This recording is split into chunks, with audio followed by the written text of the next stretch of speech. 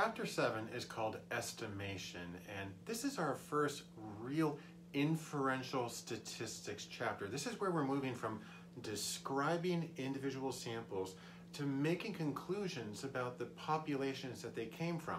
It's trying to go beyond the data and talk about something bigger, a larger group, a different group, something in the future.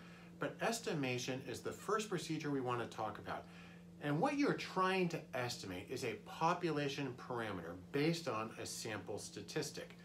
And so what we're going to talk about in this chapter is what kinds of estimates you can make. There's a point estimate and a confidence interval. Point estimate is just a single number, and it's really the same as the sample statistic. But a confidence interval is where you give a high number and a low number. You say, I think that the population is probably somewhere between here. And you say how confident you are about that. It might be 80%, 90%, 95%, and you calculate that. It's not just how you're feeling about it. And we're going to go through a number of worked solutions to point estimates and to confidence intervals and talk about some of the things that influence the precision or the width, how much variability there is between the high and the low end of a confidence interval. That's things like the standard deviation of the thing you're talking about, the sample size, the level of confidence that you want, a number of things. But the point of all this is it's going to take us from descriptive statistics to inferential. Now, in terms of why this matters, well, this is something that you do all the time. You do it when you wake up in the morning and you're getting ready to leave the house, and you look out the window and you look at the weather and decide, do I need a coat? Do I need sunglasses? Do I need an umbrella? What do I need? Because you have this one sample looking outside your house, and maybe by the time you get to work, that could be a different place or a different time, or things can be the same.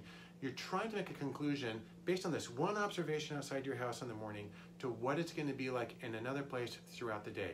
That's estimation. Now, we're going to use it because estimation is a common procedure in a lot of fields. It's very common in medicine, it's common in economics. In the social and behavioral sciences, we more frequently do something called hypothesis testing. That's what our other chapters are going to emphasize. But this is often a good procedure. It's a little easier to start with because it doesn't use some of the pretzel logic of hypothesis testing. Now, in terms of what you might actually use this for, again, you do an intuitive version of this all the time. Let's say you're trying to lose some weight. You know how much you weighed in general at the beginning, but you know it fluctuates around a little bit. And then let's say you're doing diet and exercise, maybe something else to try to lose weight. Again, you know your weight fluctuates a little bit. You're trying to decide, has your weight changed, or really, what's your true weight now based on, say, 3 or 5 days of observations.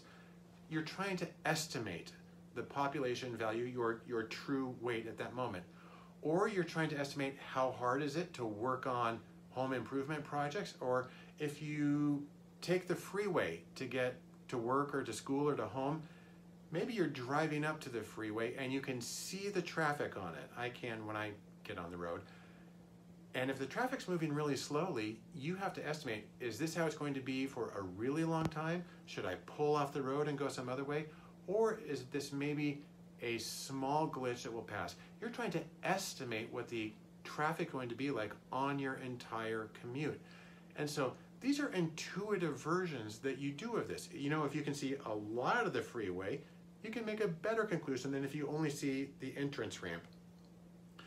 That's an idea of some of the things that influence your confidence, and give you an idea also of how you can use confidence intervals in your real life and how they connect to the other things we're going to talk about in this class.